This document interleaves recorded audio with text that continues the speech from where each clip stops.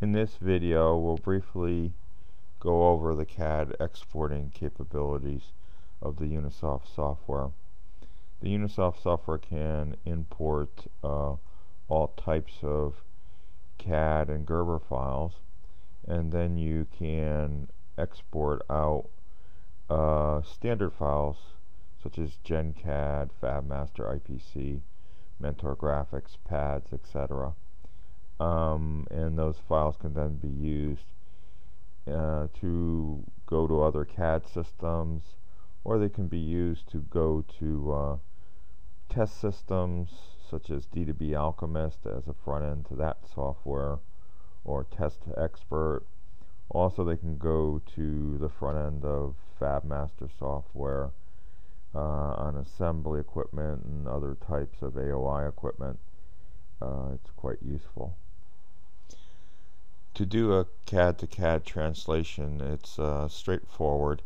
Basically, the first thing that you do is you open up your CAD file or Gerber file, and we're using the Smart Open feature here, where we can basically choose. Smart Open just looks at a folder and all the subfolders, and then it will bring up all the different types of CAD file matches that it finds.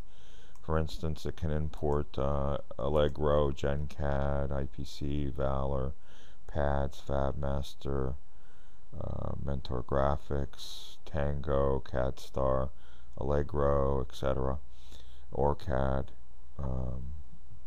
Altium Designer.